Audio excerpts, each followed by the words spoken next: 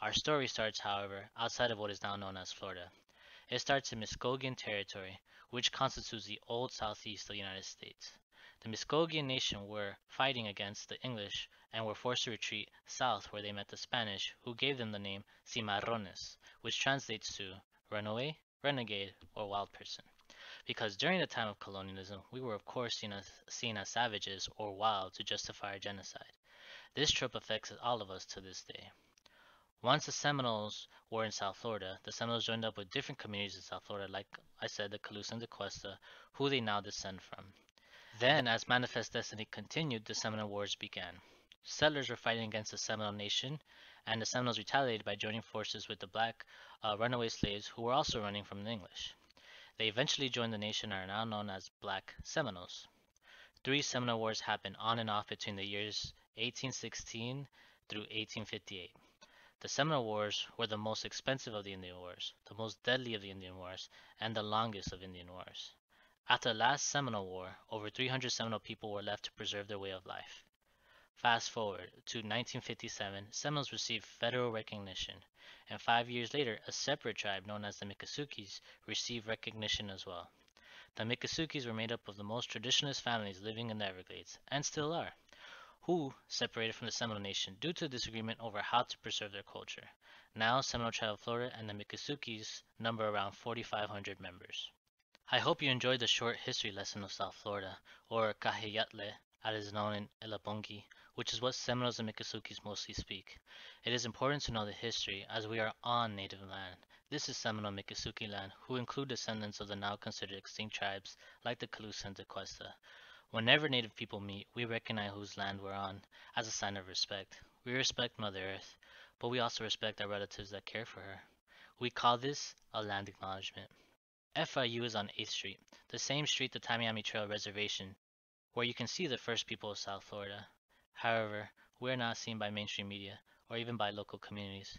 So I ask all of you to please keep in mind that we are still living, breathing, and thriving people.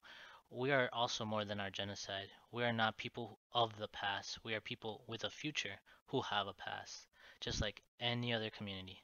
So please join me for a moment of silence for not just the communities that were lost during colonialism, but also for the communities who are currently fighting colonialism. Thank you.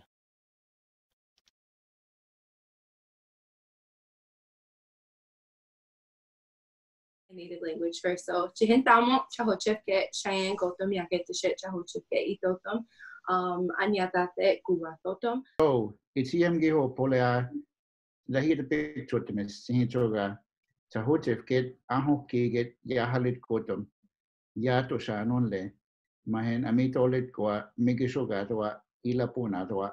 Jihan Damo, Chahochefke, Eden Jumper, Amhochefke, Guate. Jeff Kadosh, Thomasina. Sorry. Thomasina Stoho Jeff Kadosh, Kanvashki, Seminole, Idawa, Araidosh, Amalegada, Ujo Kadesa, Ushragi, Ija State of Ice. So my English name is Cheyenne, my Indian name is Ethet, and yeah, my family we're part of the Seminole Tribe of Florida. I was born and raised in Hollywood. We still live on the Hollywood Reservation, and I mean, right now I'm serving as the current Miss Indian World, and due to, unfortunately, coronavirus, they've asked me to serve another year. So I'll actually be serving into 2021, which is kind of scary, but exciting at the same time. So good to be with y'all today. My name my Miccosukee name is Yahalike, and I'm also known as Houston Riley Cypress. I'm from the Otter clan of the Miccosukee tribe, and it's so good to be with you. Thank you. How are you doing? My name is Eden Jumper. I'm a member of the Panther clan, and that's about it. Yeah. So I'm Thomasina Chupko. I am from the Seminole Tribe of Florida. I am the daughter of the Bird Clan, and yeah, that's pretty much what I said.